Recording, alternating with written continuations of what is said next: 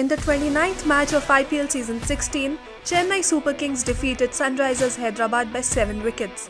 Chasing the target of 135 runs in Chepauk Stadium in Chennai, CSK won the match by 7 wickets. Both the batting and bowling of Chennai Super Kings were excellent at their home ground.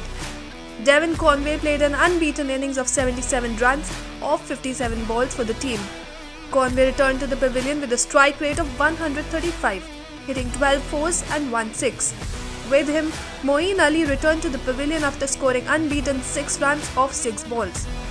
Devon Conway and Rituraj Gaikwad had a wonderful partnership of 87 runs off 66 balls. The first wicket of the team fell in the form of Rituraj Gaikwad. Rituraj was run out by Sunrisers bowler Umran Malik after scoring 35 runs off 30 balls. At the same time, Ajinkya Rahane returned to the pavilion after scoring 9 runs in 10 balls.